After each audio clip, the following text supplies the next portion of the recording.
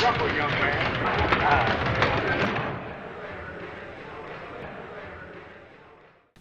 Hi, I'm Robert Lipsyte.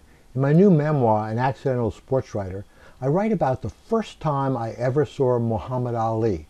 It was 1964, and he was Cassius Clay then. I was in Miami Beach to cover Clay's first fight against Sonny Liston.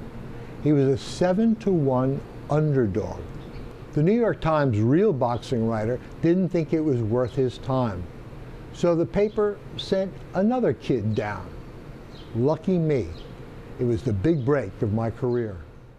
That week, the Beatles were in America for the beginning of their first American tour.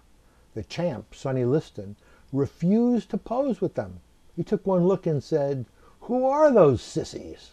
So the Beatles ended up at Clay's gym trying to get a photo op with him. Clay was late, and when the Beatles tried to leave, guards pushed him up into a dressing room and pushed me along with them. They were cranky, cursing, predicting how Liston would knock Clay out, the little wanker. I wrote it all down. I felt like the fifth Beatle. And then suddenly, the locker room door burst open, and Cassius Clay filled the doorway.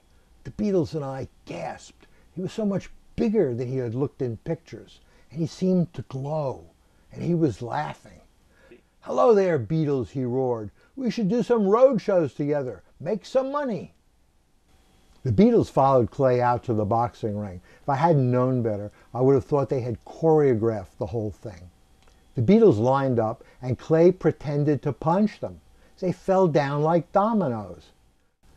A few nights later, Clay handled Liston almost as easily as he had handled the Beatles. The Who? Because that first day, after he had finished boxing, he was in that dressing room getting his rub down, and he beckoned to me to come over, and he whispered, "So, who were those little sissies?"